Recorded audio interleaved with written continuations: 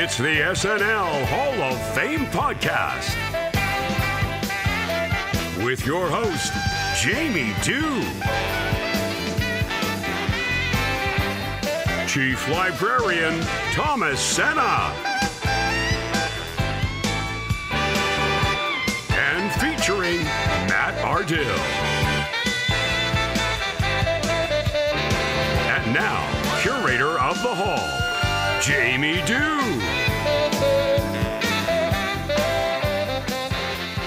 All right. Thank you so much, Doug DeNance. It is great to be here with you all inside of the SNL Hall of Fame. It's nice and warm in here, and it's cold outside. So come on in and warm your bones by the Unfrozen Caveman Lawyer exhibit. But before you do, make sure to wipe those feet.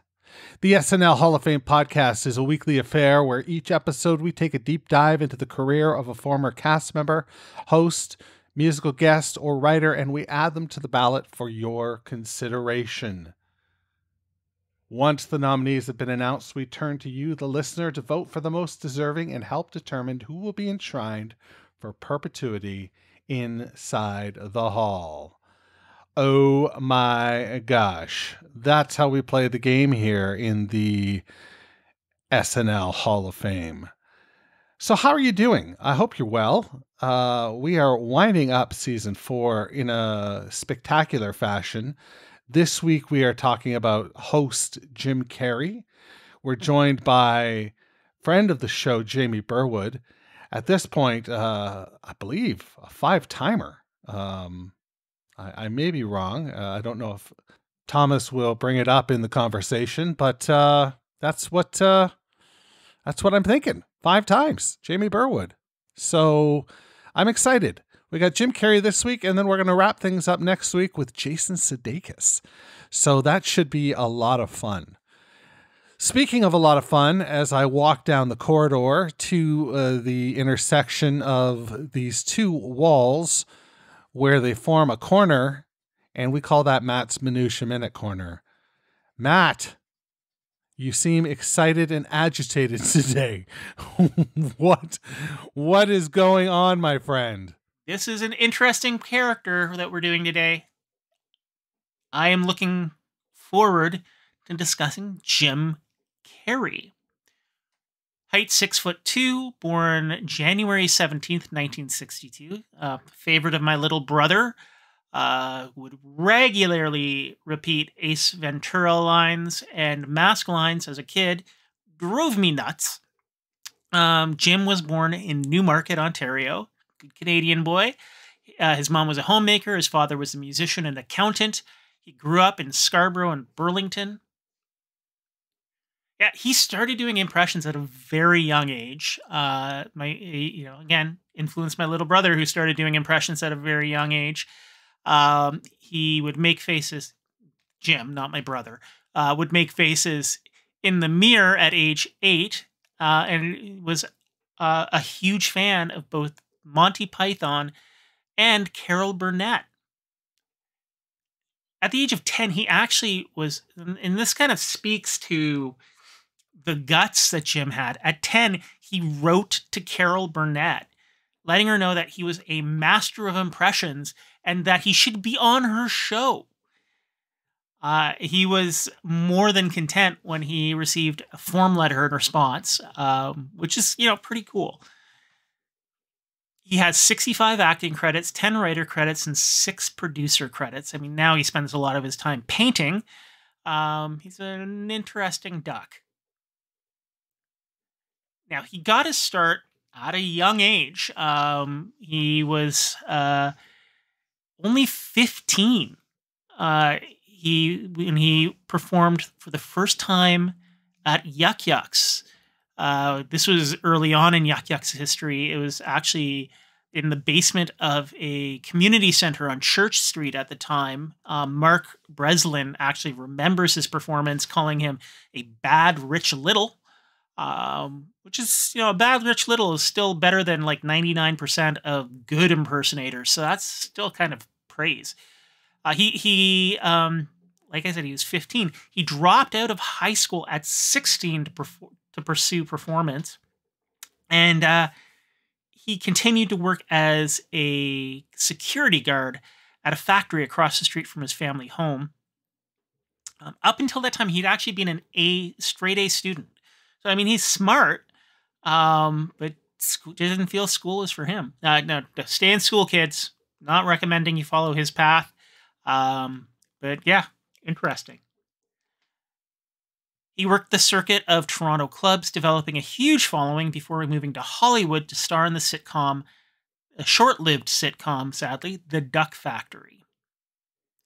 Appearing on The Tonight Show at 21, he got the okay sign from Johnny, but was not waved over to the couch. He did not make that leap. He sprung to public consciousness with his hiring onto In Living Color.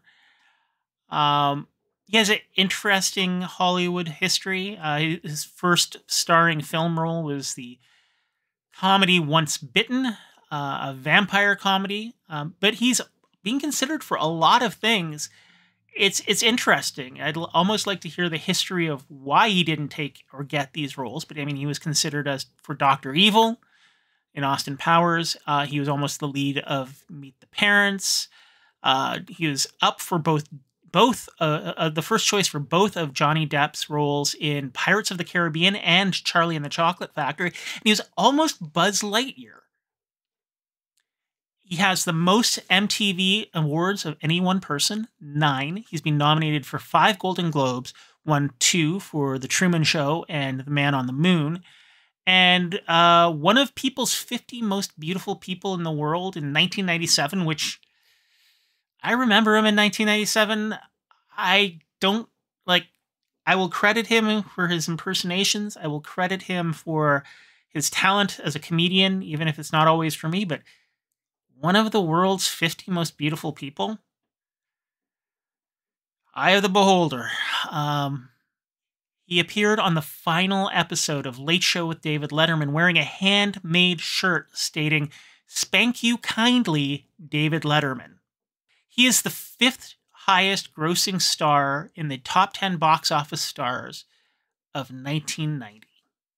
So yeah, that is the trivia that I have for good old Canadian boy Jim Carrey.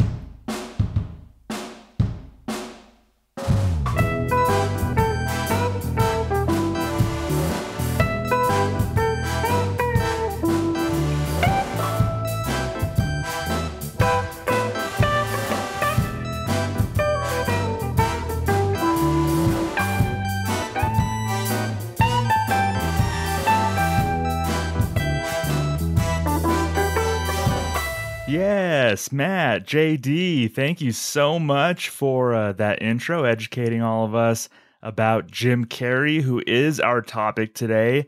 He's being nominated as a host. We'll see if he gets into the SNL Hall of Fame. I actually drafted Jim Carrey in our season 4 draft because, yeah, he just meant so much to me growing up. He has an iconic SNL episode. So a lot of reasons why I'm excited to talk about Jim Carrey. One of those reasons is my guest joining me to talk all things Jim Carrey and SNL, Jamie Burwood. How are you doing, Jamie? I am doing great. Yes, it's been a long day, so I'm super excited to be here to talk about Jim Carrey. I feel like it's the perfect way to end the evening. And yeah, super excited to be back. Yes, it's going to be a good one. You are our guest for Christopher Walken, Will Ferrell, and Molly Shannon, 2 SNL Hall of Famers, and 1 in Molly Shannon that should be. I think you have a good track record with this stuff, Jamie. Yeah, I can't believe it's been 3. Wow, that's wild. But yeah, still super passionate about all of those 3. So yeah, I feel like there's a lot of cool connections and synergies with the person we're going to be talking about today. So should be fun. Yeah, definitely. One of the connections is a similar era. You're kind of one of our go-to people for like late 90s, kind of in that realm. So maybe next season we'll find something different for you or not. That seems to be right up your alley. I do love this era, so no complaints if this becomes the era that I am associated with. I will gladly take that association. I will note that for sure. And again, our nominee today, Jim Carrey, was in an interesting position heading into his first hosting stint at SNL. He was arguably the most popular cast member in another sketch comedy show in living color in the early 90s. Of course, he was a huge movie star. Starting around the mid-90s, he was just everywhere. Like, Jim Carrey was the movie star, just a laundry list of things that he did heading into SNL. So, Jamie, I wanted to ask, when do you remember first watching Jim Carrey? Yeah, so this is a little bit of a wild, I think I'm a little bit of an anomaly on this, right? So when Jim Carrey's movies were first big, I was not quite old enough to really be able to see them. So I feel like I was kind of in that borderline cutoff range. So I remember him being a huge part of pop culture, of course, like growing up, especially into like teenage, high school years. Honestly, more so from things like all of his interview appearances, things like SNL.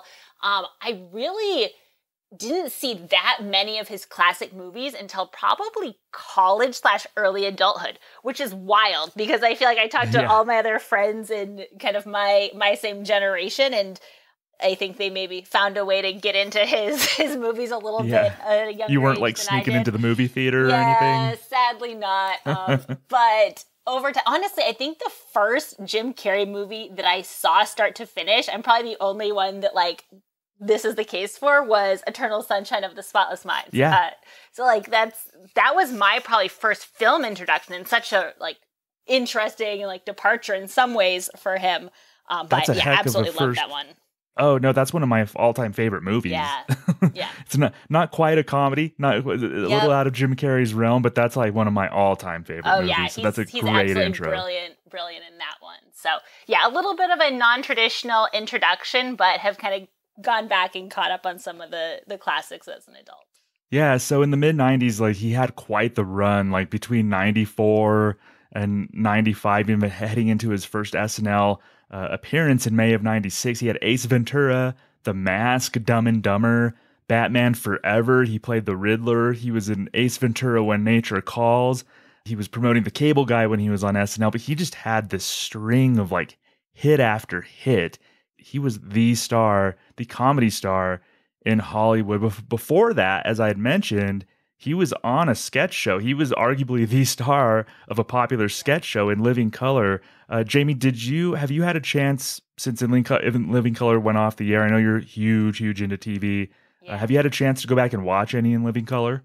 A little bit of the clips, so I feel like this is an area I want to spend more time with it. I'm curious, like if you have any like recommendations or just like overall perceptions, because it's an area where I've heard such good things and like really want to spend some more time going back. I've caught a few clips here and there. I've seen little bits and pieces of Jim Carrey, but I do feel like I need to spend a bit more time going back to it because everything I've heard has been like super, super positive.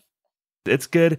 Just like any piece of art or whatever, any TV show from the early 90s, I can't promise you how it'll age with a lot of the stuff, but I remember I loved it. And Jim Carrey was actually the one who really stood out. I mean, there was a great cast, like Damon Wayans, Jamie Foxx, Tommy Davidson.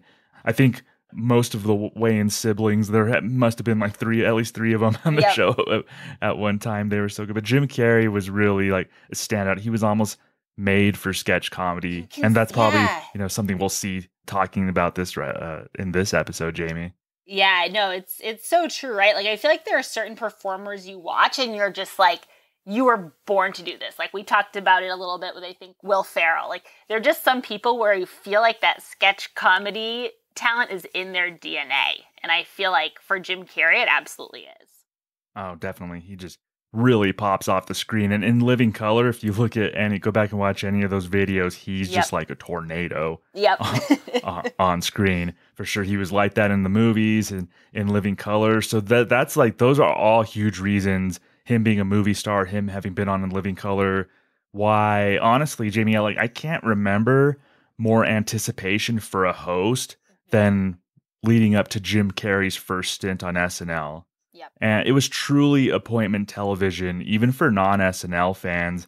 And I don't know if you were able to catch this in real time or not, but I can't stress enough like the anticipation leading up to this episode. Yeah, and I sadly did not watch it live. I would love to take a time machine back and be able to. I think it was one of the ones I probably first caught, like Comedy Central or whatnot, so a little bit after the fact. But yeah, I mean, I think just like thinking back to the history of this episode, I think you're so right that like that anticipation of like, okay, SNL can now get a big, maybe arguably the biggest at the time, movie star. I mean, he was making headlines with like salary and whatnot. I think he was like one of the first, if not the first, to like cross over to like make $20 million for the cable guy coming up. So like making headlines for all of the really exciting reasons. And I just feel like that anticipation, like I absolutely believe it. I wish I could have been there for the like live moment of it happening, but the history is certainly there.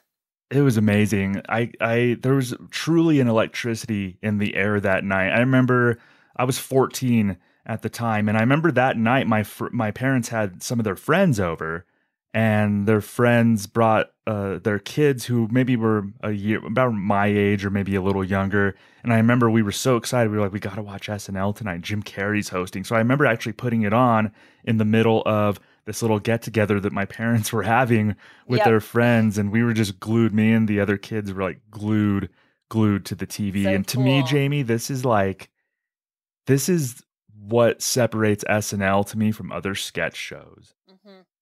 Is this live electricity. I mean, I love other sketch shows like Chappelle. I used to love Chappelle's Show, Key and Peele, but the live element and the electricity that was in the air at the time, Jamie, that's what separates SNL to me from other sketch shows that maybe unfairly SNL gets compared to in some ways. Yep, for sure. Yeah, I feel like there is something about that excitement, right? Of like moments in TV. Like I love that aspect of history, right? Of those moments where everyone's talking about something before, the next morning, everyone's like, did you watch this person on the show? Did you see this sketch? Did you see this moment? And like, you're wanting to be part of that collective history. I just think that's one of the coolest things about television in general. Yeah, and that's what Lorne is going for. He's not just going for a good sketch show. He wants a live event. Lorne wants an event on late night television on Saturday night. He's not just going for something that you can flip on. I think you should leave or something like that. Love great sketch shows, but this is just so different. And to me, there's no better example than this first Jim Carrey episode. I was trying to think, maybe you could help me. I was trying to think of somebody comparable now, or maybe in recent past who's ended up hosting SNL.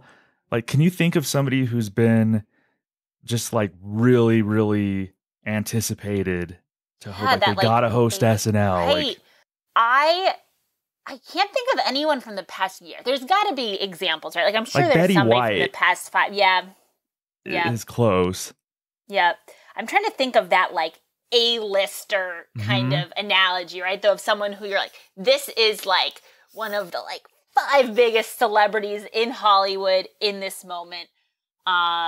Like Taylor Swift's already hosted and been on numerous times. Yeah. I feel like if she hosted in this moment now, like without the past history, like that would be like a moment with everything going on with her. But I feel like where she's had that history already, which is maybe why this is such a cool and just landmark kind of episode, right? Like I'm sure there are, I mean, I know there are lots of examples of A-list celebrities where it's like, okay, this is a big deal. But I think like the combination of like the water cooler talk that was starting to happen with the cast and then combining that with what was happening with Jim Carrey, I feel like produced such a special moment in the show's history.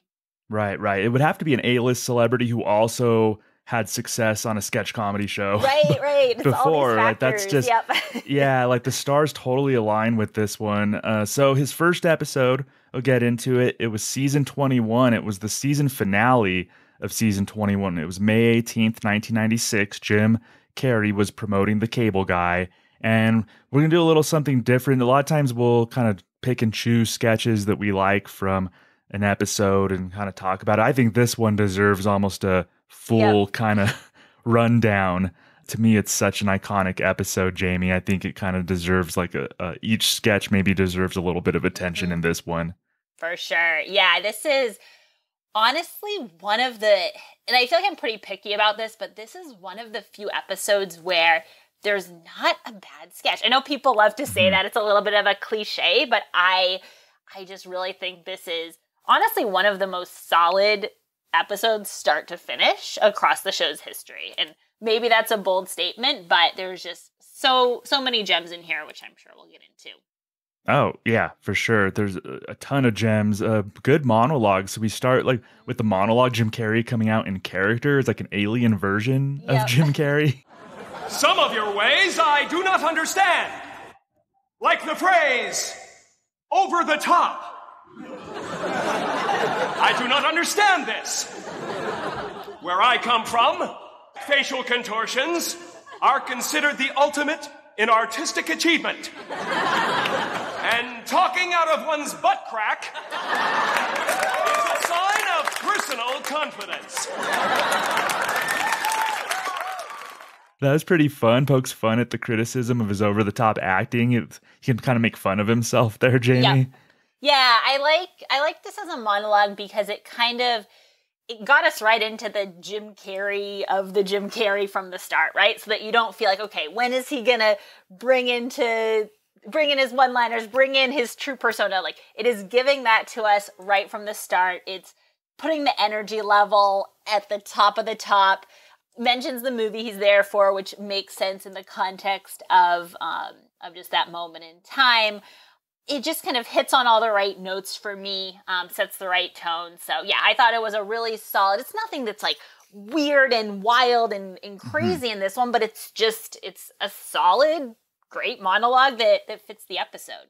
Yeah, and you could already tell the crowd was like hyped up as soon as he came out, just hyped up. And by the way, Jamie, so he ended the monologue by doing a brief Fire Marshal Bill. I don't know if you know who that is. That's one of Jim's characters from In Living Color. Okay, no, I did not know that. In that case, let me show you something! Soundgarden is here tonight, ladies. So he ended and he did a little, like, I can't even do Fire Marshal Bill, but the character that he ended with in the monologue, that was a famous character of his from In Living Color. Okay. See, I love this. I would not have picked up on that. That's so cool. Yeah, it was fun for viewers. I'm like, oh my God, he did Fire Marshal Bill on SNL. Like, worlds are colliding. Like, this is great. That's amazing. Yes. I love the little Easter egg. Yeah, absolutely. And then the first sketch of the night was also like a worlds collide kind of situation for sketch comedy fans and for SNL fans. So Jim it was so fun that night to see him in a recurring SNL sketch. So the first one he was in was the cheerleaders. So what'd you think of Jim's in this installment of the cheerleaders with Jim in it? I love that they started out with this, right? Because this is just like, again, setting the tone for what we're going to get for this whole episode of like, it's going to be this fun mishmash of like amazing characters that the cast had created and owned, and then putting Jim Carrey into the madness. And I feel like some hosts you put into the madness and you're like, okay, it's fine. The sketch like works because it's still a fun character, recurring sketch. But I feel like with Jim Carrey and really across the whole episode, he just elevates it and fits so well into that zany tone. So like there's a moment where he starts just like breakdancing, and it becomes more funny and ridiculous the more Jim Carrey we get, which is crazy to think that one of these sketches, like one of those cheerleader sketches, could actually even be taken up a notch, and he somehow manages to do that. So I thought this was the perfect like high energy way to like kick the show right off. He matched energy with two sketch comedy legends. Maybe at the time they weren't. They were still trying to grow into it, but Sherry O'Terry and Will Ferrell. To see Jim Carrey and Will Ferrell play with each other throughout the night, which they did throughout the night. That was so special to see Jim Carrey and Will Ferrell on screen with each other, matching each other's energy and doing that. I loved it.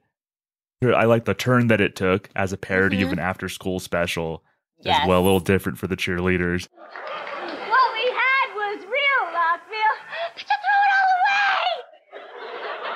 What were you thinking? I was fooling around with the bad crowd. Unheimlich unter Video Arcade. Und they learn me that these pills will be the shortcut to the super spirit. I have let you down now. Lockmeal. Super spirit doesn't come from a pharmacy. It comes from within. The only prescription you need is the perfect cheer. Yeah, no, this was super fun. Like, honestly, probably one of my favorite Spartan Cheerleader sketches. He works with it so well. The next sketch is probably my favorite installment of a recurring sketch, and I remember this being the highlight of the night for many people. It was the Roxbury guys. Yeah, so this was with Chris Kattan and Will Ferrell's Roxbury guys and Jim Carrey added into the madness. Like, this just fit to me. This fit the vibe of the night and Jim as a sketch performer. Agreed. I think this is really where it's like, okay, like, we are taking off for this to be such an awesome, iconic episode, right? To have those two sketches back to back, again, classic characters. We have kind of up-and-coming cast members who are starting to establish themselves and create this fun universe to play around in. And I feel like we kind of get this, like, he's one of the gang tone right away. And I think this is another sketch where you're just, he fits into it so perfectly. Like, I thought it was, a really strong highlight of the night as well. That's such a good point, because he came in and he wasn't trying to be bigger than SNL. So you're right. That's why it was important that he started with two recurring sketches, established SNL characters. He didn't want to be bigger than SNL. He could have been. Yep. But that's just such a good point. Honestly, Jamie, I didn't always love these Roxbury sketches. To me, they were just kind of okay, but Jim just added real life to this one. Oh, man. And these beats are so memorable. Like, the escalation is perfect. Going from the club, they always like get kicked out of the club, high school prom, the wedding with Nancy Walls and Jim Brewer, and then they end the night at the retirement home. That's like the chef's kiss cherry on top of this sketch with them at the retirement home. Yes. Oh my gosh. Such a good kind of flow throughout. This is awesome. And then we have one that's not recurring, which I got a kick out of, Jacuzzi Lifeguard. Jamie, what do you think about that premise? This is probably my favorite of the episode. Okay. I absolutely love this one. Like, this is top tier for me. And I don't know if I'm alone in this or if other people really enjoy this one too, but... No, I think this was popular. Okay, definitely. I was going to say, I think this is really right up there for me. So, first of all, the role, I think, works really perfect for Jim to be over the top. And you have Will in kind of a little bit of a different role than he usually is. It's a little more subdued, but he can still have his funny moments throughout. So I thought this was a nice way to, like, let Jim take on this really crazy role. So he's this overeager lifeguard of literally just a jacuzzi. So instantly for me, the premise is just fun and clever right from the start. And then just with all of the one-liners yelling, like, you're blocking the bubble jets and roping off half of the pool for lap swimming. Oh my gosh. This is one that just... in the mouth to mouth, like, just when you think it can't get any crazier, it does. And I really appreciate sketches that start with a smart premise and then just add in the perfect amount of one-liners and jokes that really land. And for me, that was this one. So this one is probably actually top of the night for me.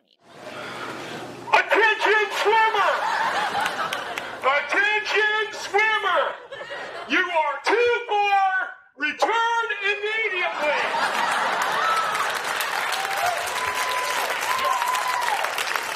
Talking to me? Slide back to the wall! You are blocking the bubble jets! Repeat! You are blocking the bubble jets! All right, fine. It's over here, good? Watch that undertow, sir! It'll pull you right out! Heads up!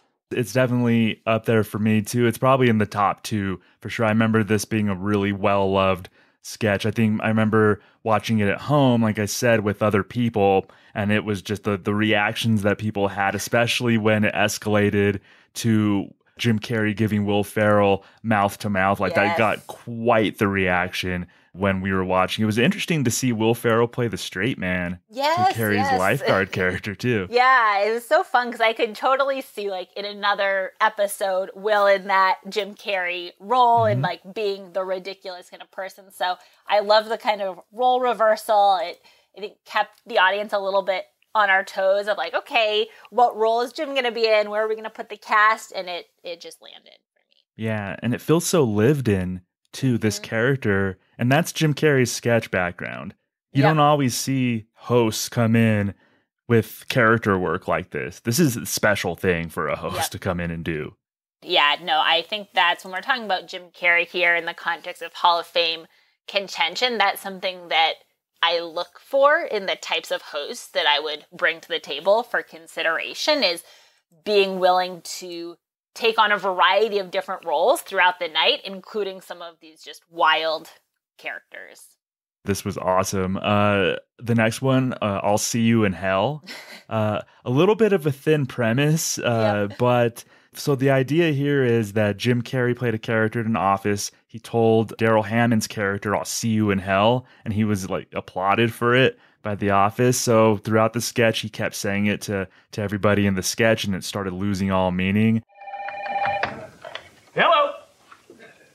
No, you must have the wrong number. That's okay. I'll see you in hell. Oh, here's that computer disk that you needed. Thanks a lot, Jill. See you in hell. Joe, this is Mr. Henry. Hey, it's a pleasure to meet you, Mr. Henry. Hi. I'll see you in hell. I'm sorry. Nothing. I believe you have a payment for Mr. Henry, Joe. To me, this was an example of like I said, a thin premise, but just Jim Carrey's presence on camera to me, like, still made this work. Yep, I agree. Yeah, I feel like this is generally like the point of the episode where I'm like, okay, like we're not every sketch is gonna hit.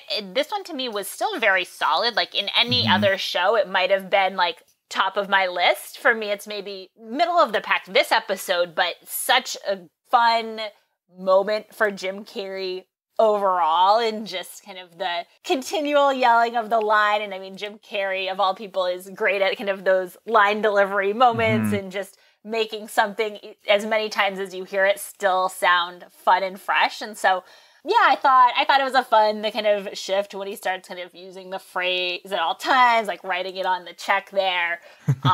So yeah, this was another just solid continuation for me of the night.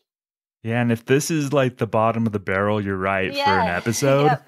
That's Yep. like a classic That's saying episode. 'Cause- something, right? Yeah, because we're both obviously huge SNL fans, and we could admit like most SNL episodes have really bad sketches, a couple bad sketches. Yep. It's just the nature of the beast. So if this is the worst, it's a heck of an episode. Exactly. Yep. No, I think at this point it's like, okay, we're seeing a really consistent episode here. Like it sets that tone really well.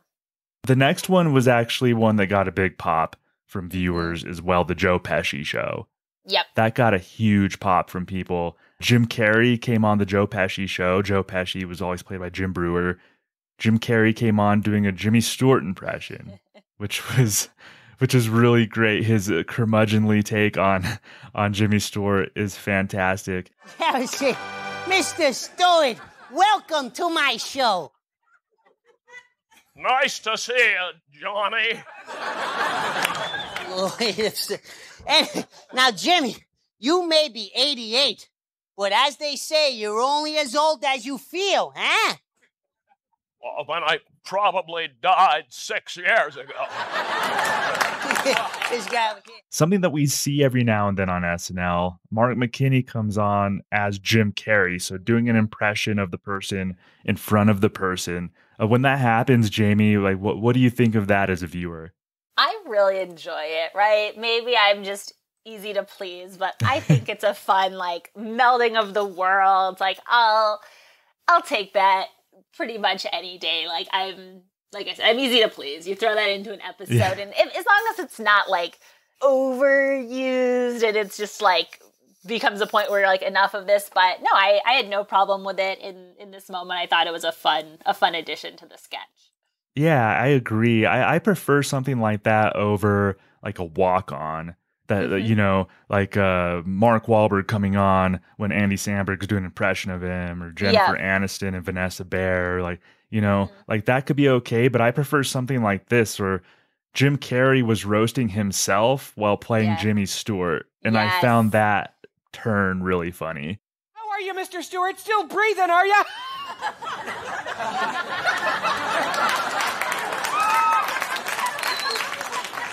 Who is this clown? Say, let me introduce myself. Hi there. Excuse me. I'm Jim Carrey. Pleased to meet you. Smoke a lot of dope, do you, son? That's a rhetorical question. Oh, really? This fella mugs so much you should put a handle on the side of his head. Exactly. Hey, now, Jim. Yeah, I think that was really the best part of the sketch for me. So like the Jim Carrey as Jimmy Stewart, as Jim Carrey, just like multiple levels of meta on here. Yeah, I thought that was a great kind of high note of the sketch. He has a sense of humor about himself. But I guess if I was making $20 million per movie, I'd probably have a sense of humor about myself too. Yeah, he's on the top of the world right now. He's living his best life. Exactly. And we should, like, that bears repeating that he is the star in Hollywood right now. So he's on top of the world. Exactly. So to round out the episode, kind of light on sketches, but like I think the batting average is wonderful because the last sketch was Jimmy Tango's Fat Busters, which again, like really just manic energy at this. To me, it was amazing, Jamie, that Jim had this much energy and we're at the end of the show, at the end of the night. It's unreal. I feel like they were not afraid to just put him into big character role after big character role. And I think that ties in, you were talking earlier about like the anticipation. Like, I love that this is an episode where like you have people talking, there's the significance of him coming on as the host, and then actually delivering on that by putting him into these epic roles, but also somehow making it so that he's not overshadowing. Like, I come from this episode and I'm also like, oh, Will Ferrell is great. It's not like just the Jim Carrey show. It's Jim Carrey doing amazing character work, but also fitting in and giving us some of the great SNL, some classic sketches, some new sketches, just a nice mix that fit really well with, I think, the tone of that particular season. And yeah, this Fat Buster sketch, it just became, I just had unhinged energy, which I think was like the perfect topper to a wonderful episode. Like we saw the cheerleaders, Roxbury guys, Jacuzzi lifeguard, I'll See You in Hell, Joe Pesci show, and Jimmy Tango's Fat Busters. That's a Hall of Fame episode right there. Absolutely, right? Like it was just kind of this chaotic, insane energy in the best possible way, like as the highest compliment possible. And I think one of the things that I think worked really well about this episode overall is I feel like Jim Carrey's style of comedy played really well into the style of comedy that we were starting to see emerge on the show. Like, I'll mention Will Ferrell as maybe the most prolific example, although I think there are many others that like fit that similar mold. Of Sherry O'Terry remind me a lot of Jim Carrey as far as like energy goes. Yeah, totally. It's just this like zaniness, the sometimes over the top, but in a really fun, just make people laugh kind of way that I think is what really takes this particular episode to the next level. Man, you're a TV historian. Like, this was the topper to an important season in SNL. Like, season 21, like this basically, SNL was announcing that they weren't going anywhere, so to speak. You know, season 21 was really important to the show. Absolutely. And I love, like, that this was the finale, too. Like, I think it really is the, like, quintessential, like, cherry on top of being like, hey, we have this mostly new cast. We have this new kind of vibe of the show, kind of a shift in the style of comedy, arguably, that we're starting to see this season.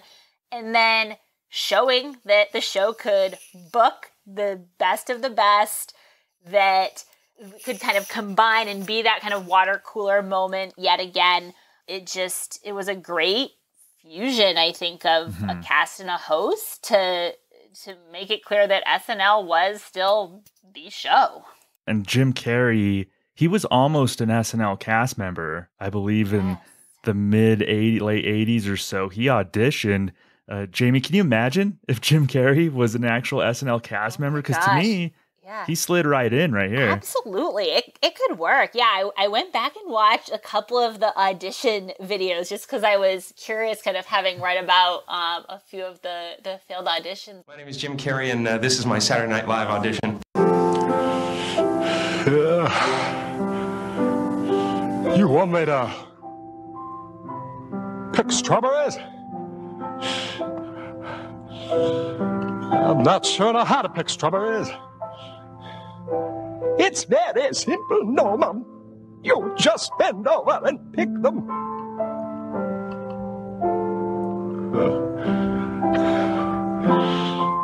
I hope you're ready to massage my bed back tonight. He's great. I mean, I think it just goes to show, I mean, there's so much talent that I'm sure folks are looking at kind of making these decisions. Like, there could absolutely be a world where Jim Carrey is on SNL and is wildly successful through it. And I think through various turns in history, we got not that path, but a path where he's coming on as a fantastic host. And that's a great path too. But I think his talent certainly would have put him in a place where he would have not been out of place on a show like SNL. I agree. He could have been the star. I mean, he would have gone into an era with Dana Carvey and Phil Hartman.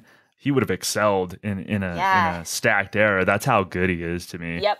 Agreed. Yeah, it would have been really cool to watch, right? Like as much as I am happy with how history kind of played out and that we got to have an awesome episode with him hosting it, it would have been kind of cool to see an alternate history timeline kind of thing of at least a few episodes of what it would have been like Jim Carrey in that era. Oh yeah, that would have been fun. We don't see Jim Carrey as a host for another 15 years. So quite the long time. And he was doing stuff like it wasn't just the cable guy and then he fell off the face of the earth. He was doing a lot. The Truman Show sticks out to me. Yep. You mentioned Eternal Sunshine of the Spotless Mind, Liar, Liar. Just a handful of stuff that he did. Jamie, 15 years though, like it would have been nice to catch a Jim Carrey appearance before that, right? Yeah, no, I definitely wouldn't have been sad to see something in that time period. Yeah, I'm curious if it was ever in consideration or if it just, I mean, I'm sure he's a busy guy and the thing too is you're in all of these movie roles and whatnot. It maybe just wasn't the right time, but I'm really glad we got him back for appearance number 2. That was January 8th, 2011, season 36. So Jamie, what is a sketch that stood out to you in this episode? Yeah, so I think from this episode, one that stood out to me, the Black Swan one, I appreciated this one because it's really a showcase, I felt like, for the physical comedy again. So if I'm looking across a Jim Carrey episode, I want to see physical comedy. So he's like flashing his nipples, just like running around the stage in a tutu, just like playing off the rest of the cast. So I like that this one, I feel like, was another example of starting an episode off with high energy and like reminding people, because at this point, like some of these people may or may not have seen his original SNL episode. So reminding people like, okay, this is what you're going to get with a Jim Carrey episode. He is here to bring the energy.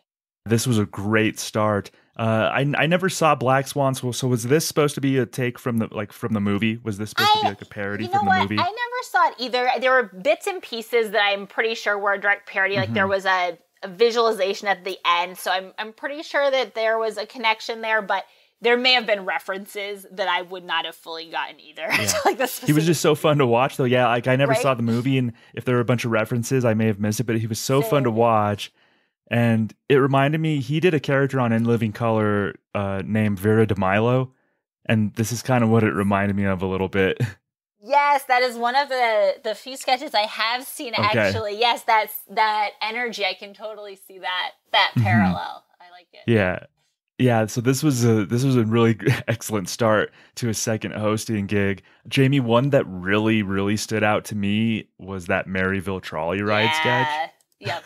I've always liked these, but Jim is just so good. He and Bill Hader and Taron Killam are so good at these animatronic movements. It amazes me. Gosh. Yeah, this is just pure, like, you can like this sketch or not like this sketch, but you have to be impressed by how accurately they capture that essence of an animatronic, right? Like, it is just, they need to use this video, I feel like, to teach people, I don't know, when you would ever learn the skill of like in a movement class or something. Yes, it's just, I literally, like, in rewatching this sketch, I was just wanting to pause and, like, study every moment. It was just super, super impressive. And I think the sketch overall is really fun. They kind of nail that really creepy ride, puppet, repetitive song, It's a Small World, whatever is inspired by this, that whole vibe. So yeah, that's a good pick. I always felt like these trolley ride sketches were a way for Bill Hader and Taron Killam to kind of show off. Yep. Because they were both really good at this. And Jim Carrey was the perfect host. So, when he was announced for host, I bet Taron and Bill were like, oh, he would be so great in this trolley ride sketch. We got to get him to do it. Oh, gosh. With Jim's, like, expressive face, the way he always moves his body on screen, even in his movies. Like, so this sketch is just perfect for him. Perfect. Yeah, no, this is a good one. Yeah, the other one from that episode, so I think the Maryville trolley ride was the other, like, big one for me as well. I will also maybe give a little bit of a shout out to the psychic medium one. That to me was fun just because, you get Jim Carrey being able to just do this whole series of impressions, which I am never going to complain about that. The Alan Thicke impression, like, that is just top tier for me. Like, I think that's one that maybe people weren't necessarily expecting. I mean, you got Kermit, Miss Piggy impressions going around, Jimmy Stewart, like some things that are maybe not so wild, but yeah, the Alan Thicke one is a moment for sure. Michael Seaver, if I find out you've been cutting class, you can kiss that new Mustang goodbye.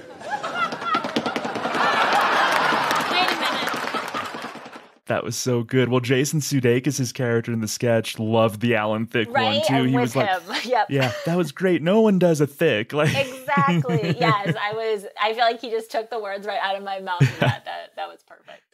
No kidding. I think the premise of this was solid too. So it was basically a former celebrity impressionist turned psychic, and Jason Sudeikis and Nassim Pedrad came in as a couple who were trying to get, Nassim was trying to get answers from a psychic and Jason was just kind of along for the ride.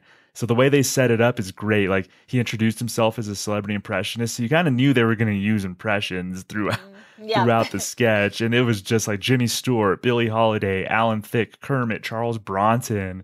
Like, it was just Sammy Davis Jr. Oh gosh, this was so good. Vanessa Bayer asked him, she kind of plays along and she's like, yeah, can you get a hold of my ancestor Marlon Brando? And he's like, I don't do Marlon. I don't have a good Brando down. That was so perfect. Yeah, love that. So yeah, I think those kind of were tops on my list for sure. That psychic medium one was really good. The monologue too. I think it was kind of fun to see him like play with the audience. Yeah. I didn't recognize. I don't think they were writers, the audience members. I'm like, who are those? I always try to place when audience members get involved in the fun. I'm like, which writer is that? But I didn't recognize them. But it was kind of fun to see him play with the audience a little bit. Yeah, agreed. Yeah, he's kind of like kicking us off. It's a New Year first, I think, episode since the New Year started for this one, and just like setting the tone again, high energy, playing off the audience a bit. So yeah, no, it was a fun. Yeah, I think a successful episode. And even when sketches don't quite work, Jim's just fun to watch on screen. Yep. And I think that's what sets him apart for me, right? It's like you can talk about pretty much any host across SNL. There's no one I can think of where it's like 100% sketch success rate across every episode they hosted if you're talking about someone who's done these multi-episode gigs. But with, I think, a Hall of Fame caliber host like Jim Carrey, he's coming in and he's elevating things. He is bringing high energy, wacky characters in where you look to him and you're like, oh my gosh, I'm so glad Jim Carrey is here hosting this episode, bringing this persona into the mix. So that for me was my takeaway of this episode. Yeah, at the very least, it's going to be fun. And I'm happy because we didn't have to wait as long for another Jim Carrey. We'd still be waiting because it's been less than 15 years since that one. So the next one he hosted was season 40. So only like 4 seasons later, the Halloween episode in October of 2014. To me, Jamie, I think this was actually a step up from the previous one. I like this a little better. It was a really, really consistent episode. So like what immediately stood out to you? Yeah, so first of all, I love Halloween. So Halloween episode, I'm already in a good mood from the start, right? And you have Jim kind of coming out the monologue in his Elvis or Helvis kind of devil take on Elvis, kind of singing about pecan pie, just a little bit wild, but I'll take it. I like it. It was a fun start. A little pickle pie, a little pickle pie, a little pickle pie, a little pickle pie, a little pickle pie, pickle pie, pickle pie, come on, a little pickle pie, a little pickle pie, a little papa, yeah, papa wants a pickle pie. That song made me hungry. Yeah, I mean, for this episode, there's a few sketches, I think. Maybe I'll start with Carrey Family Reunion. Like we were talking a little bit earlier about impressions and things being meta. I know we've had a few different like family reunion style sketches on Well, you SNL. were my person for Christopher Walken, so we saw a Walken family reunion. Yes, we talked that one. I think you like these family reunion sketches?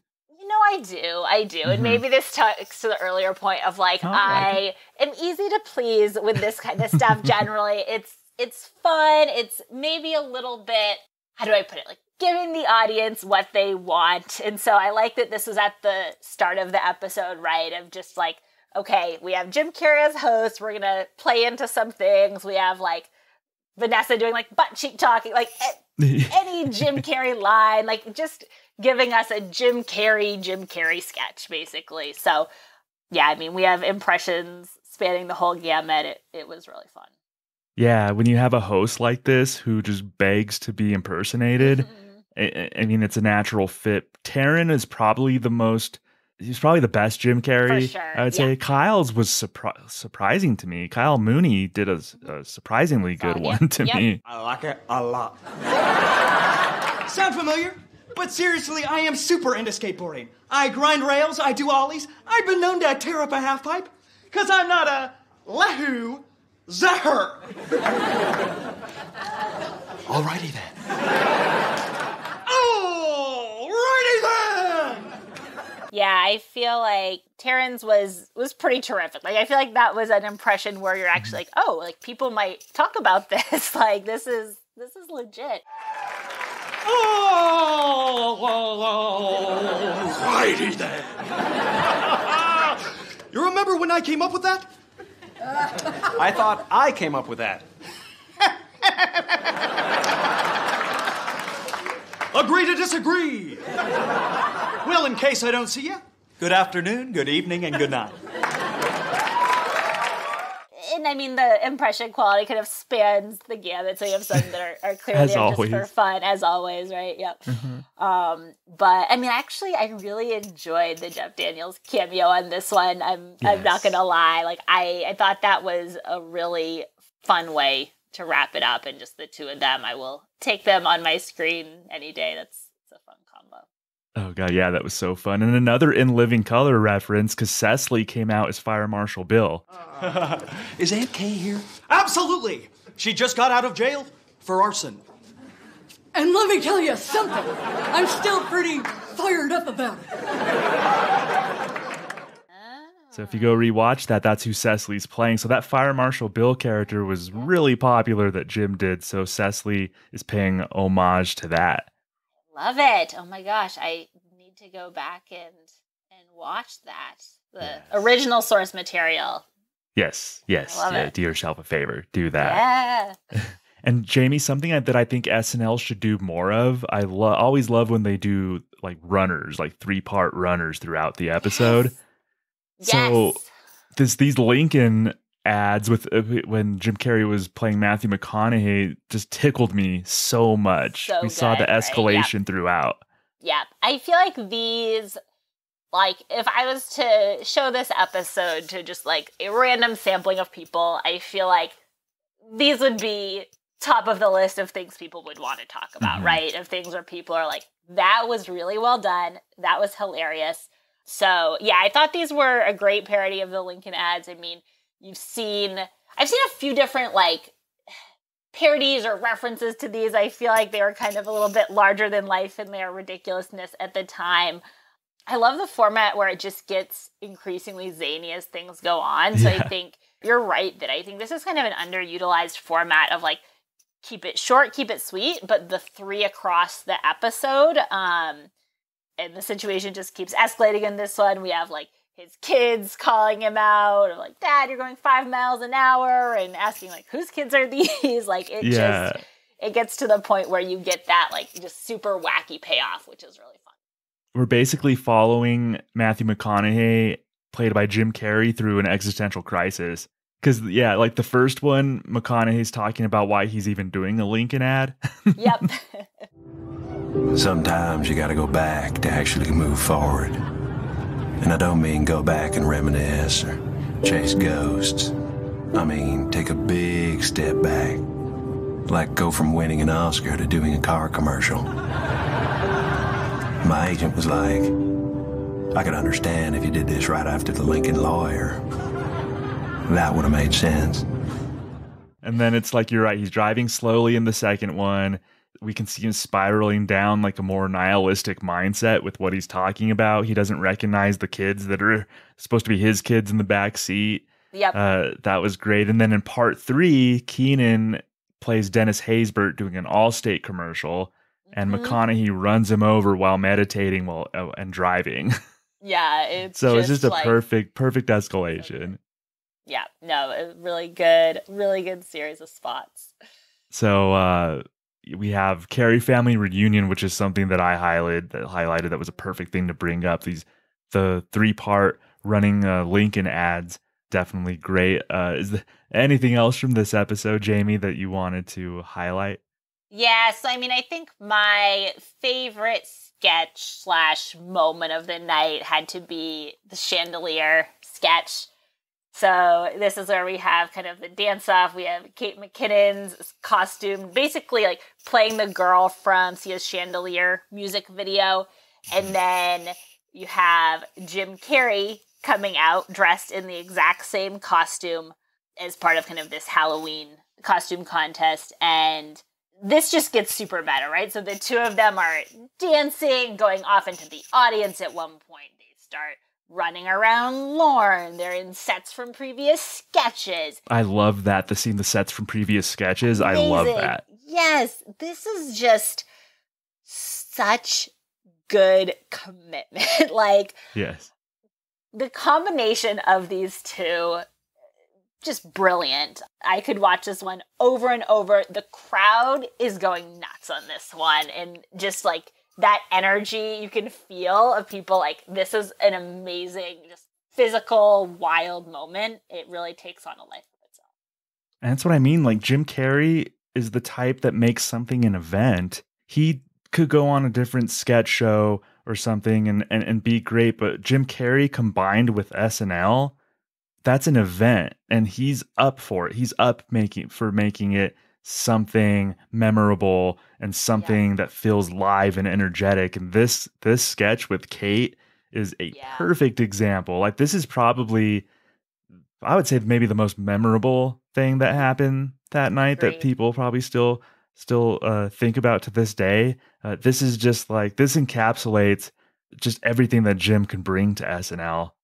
Absolutely. Yeah, I think not every host can kind of pull this type of sketch off with just the seamless interplay. I feel like you have to really trust the host to be somebody who can make all of these parts come together, and just he absolutely is that type of host. Yeah, you're basically like you have an extra cast member when Jim Carrey hosts. For sure, for sure. There was also one. It's called Secret Billionaire that I kind of highlighted too. So Jim played an old billionaire named Abbott, and they were on a show called Secret Billionaire. Cecily had to guess who the billionaire was, and just the stories, like Jim in character telling these oddball stories, I'll always love it. In 1978, I rigged an election in Panama as I had high stakes in banana futures. Things got messy and the bastards made off with a souvenir, my left hand. But fortunately, I replaced it with one of my own creations.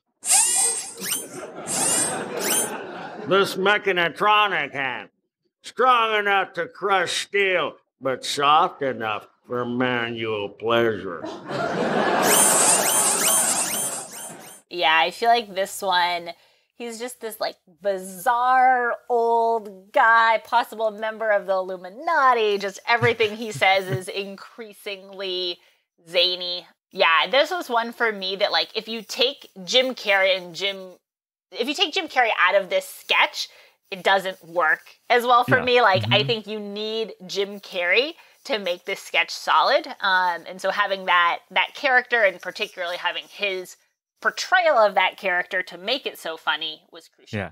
You need somebody with real sketch comedy chops to be able to sell a bizarre story. Like I love when he told that story about the Dennis and Brian story. Okay, final question. Guys, I love the holidays. What do you do to feel jolly? I was alone and bored one Christmas, so I rented out an airplane hangar and filled it with 250 men named Dennis and one named Brian.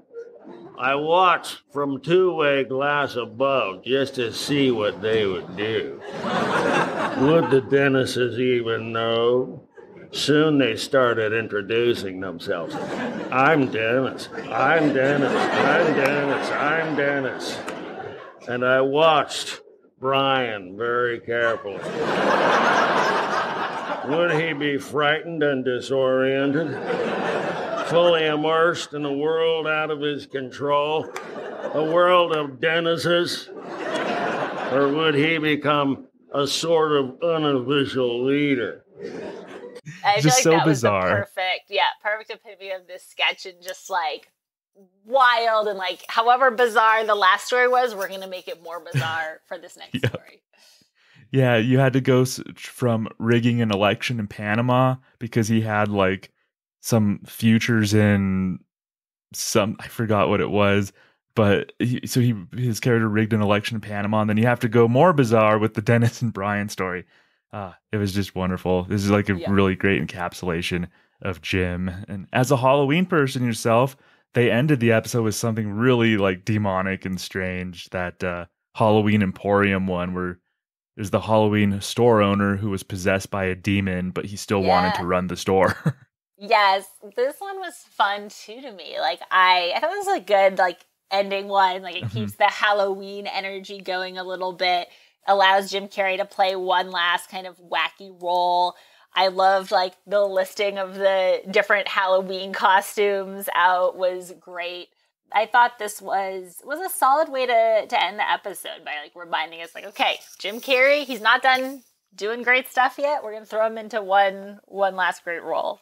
Yeah, just a really, really fun episode. So to me, it wasn't just because that first episode was classic, but it wasn't just that first episode. Like this to me holds up as a great episode in and of itself. By rewatching it, I enjoyed it more than I even remembered. Yeah, like, it was so good. Agreed.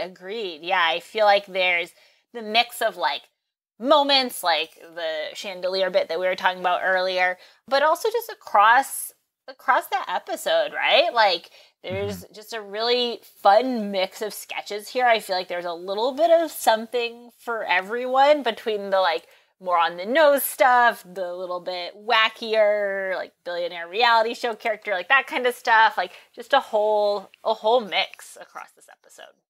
Yeah, it was great. And we haven't seen him host since. So this was 2014. It's been 9 years now, a little over 9 years since he's hosted, but he did come back, Jamie, and played a really important role during the last presidential election cycle. He played Joe Biden. So what did you make of Jim coming back and playing Joe Biden?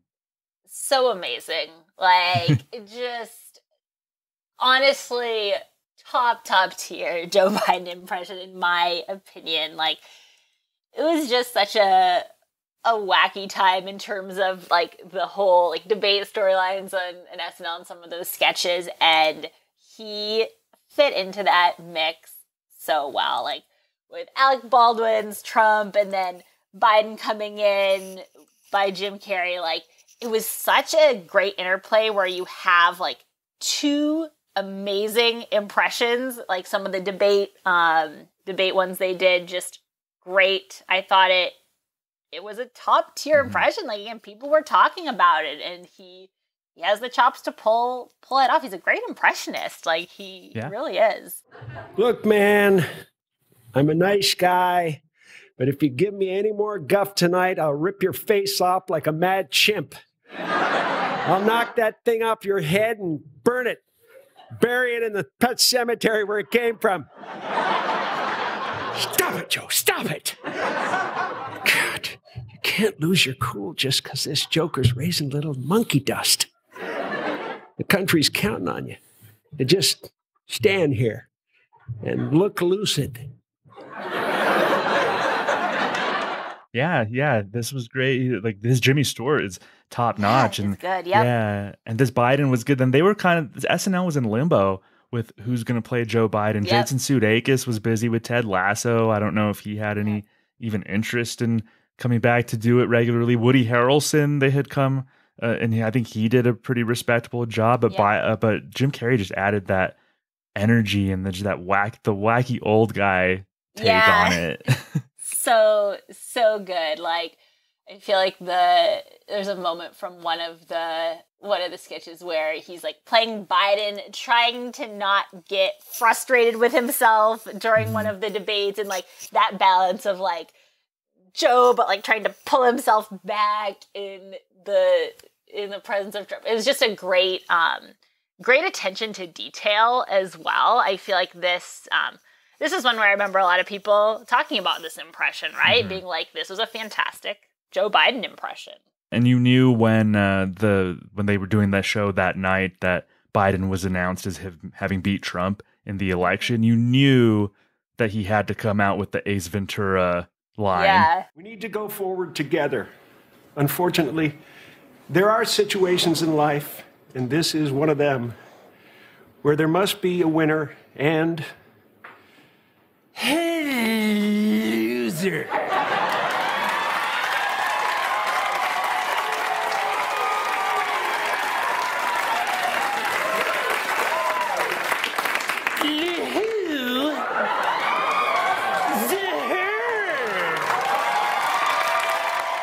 Of course, he had to say that, right? Yep.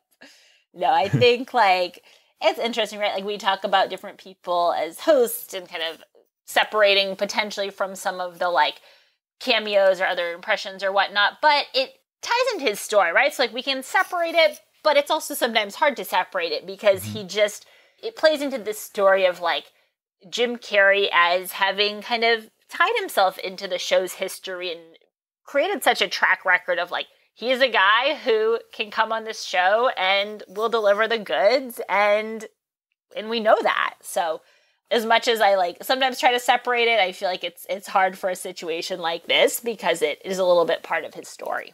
I think we've done a really good job of breaking down Jim's hosting stints and what he's done for SNL, but just like the Cliff's Notes version, why should people consider casting a vote for Jim Carrey for the SNL Hall of Fame? My pitch to you all is this. So I think when I think about Hall of Fame caliber hosts, I look at consistency across multiple eras. Jim Carrey absolutely has that. So spanning from 96 to 2014 in terms of official hosting gigs. I think the fact that he hosted arguably one of the show's most iconic episodes. I have seen this episode in discussion for like top of all time status, and I know there are so many great episodes, but the fact that this is even in that conversation, I think is a big push in his favor as well. I'd also argue it was really an important episode in terms of cementing the show's excellence in that era, really kind of proving that SNL was back on top. So I feel like he has that historical momentum aspect of his history on the show. So yeah, really I think for Hall of Fame candidacy, someone with that consistent greatness, that ability from a humor standpoint to elevate things and to bring kind of that zany sketch comedy talent. And he really did that, and he left his stamp on SNL across a wide span of time and just made it better by being on it. So I really think he is a strong contender in terms of one of the greatest hosts across the show's history.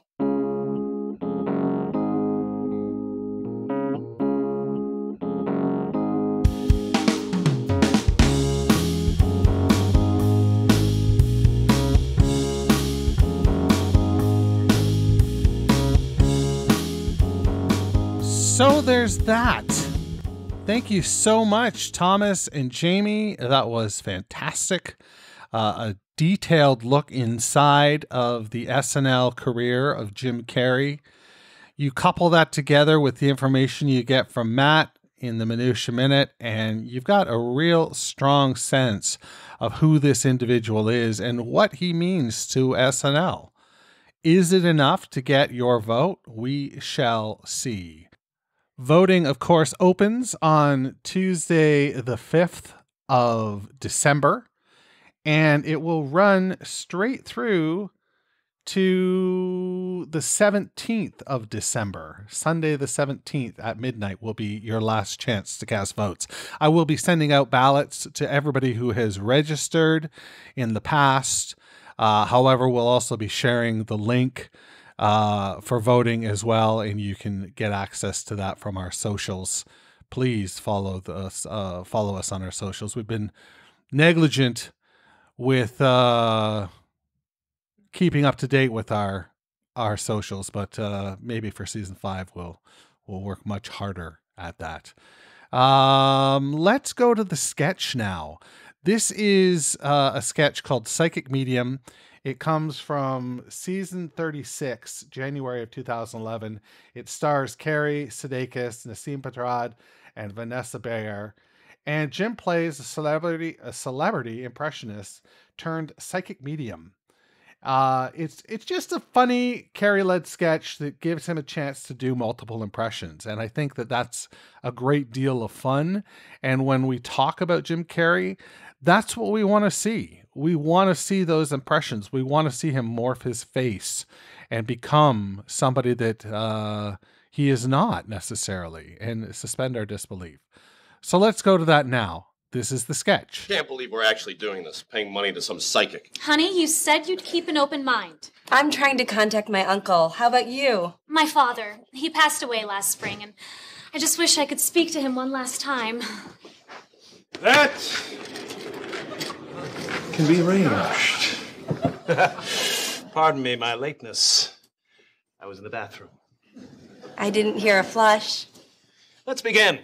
I, Alam Alasambra. You've all lost loved ones, but I commune with the dead and channel their spirits. Wait a sec. Do I know you from somewhere? Well, in the early 80s, I was prominent celebrity impressionist Alan Munch. Oh, yeah! Yeah, honey, you remember? This guy was on Comic Relief like 3 times. 4 times. 4 times? Yes, but those days are behind me. Oh, well, it's good you're not a comedian anymore, because we're really looking for answers today. Do not worry. I am a psychic medium, and I take these grief seances very seriously. Take my hand. I didn't hear a sink either. Take my hand. There is a spirit here. There is a spirit in this room. A man. I can see his face. Is it my father? No, it's Show yourself, Spirit. It's none other than Mr. Jimmy Stewart.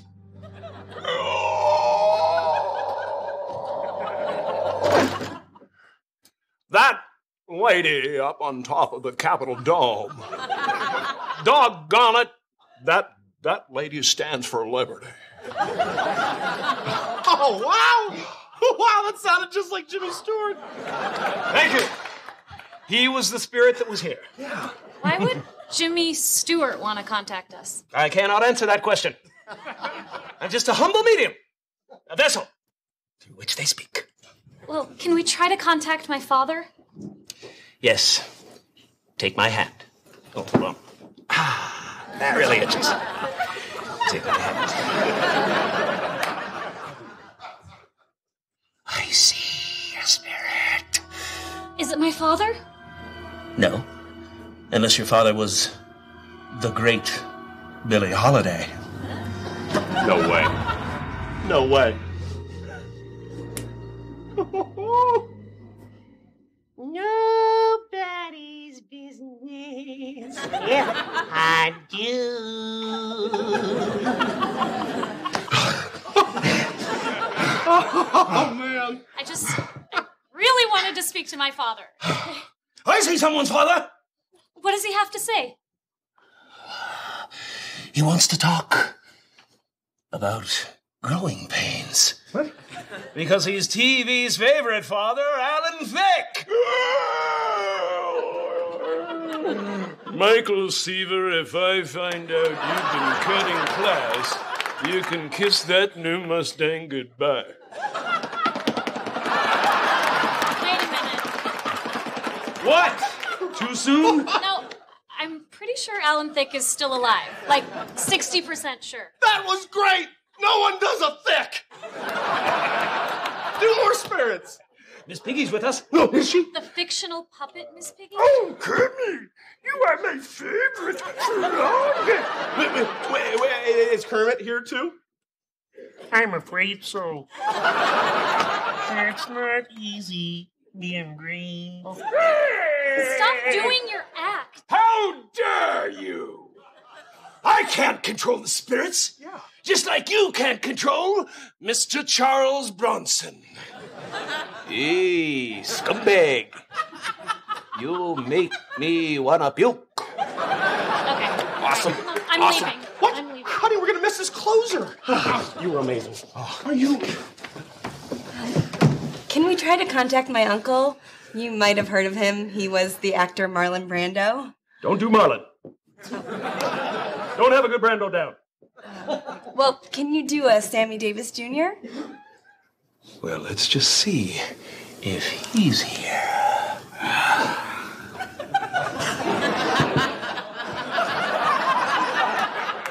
That's where I left that thing. You can take an eyeball, dip it in a dream. Oh, that was fantastic. What a great sketch. If that doesn't seal the deal for you, I don't know what will. Go back and watch the entirety of that episode. Maybe that will convince you.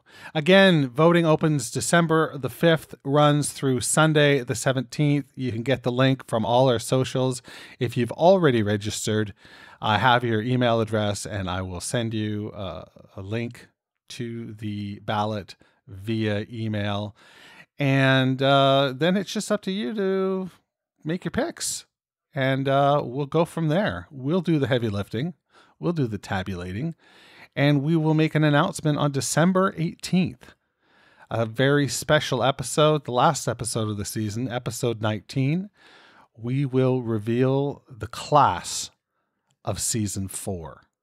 So that's pretty doggone exciting. And I hope you're here for it and you're ready to cast your ballot.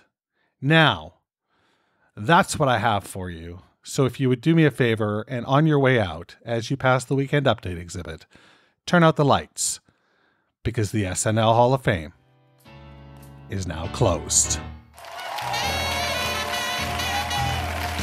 Thanks for listening to the SNL Hall of Fame podcast. Make sure to rate, review, share, and subscribe to the show wherever you get your podcasts. Follow us on social media at SNL HOF. This is Doug DeNance saying, see you next week.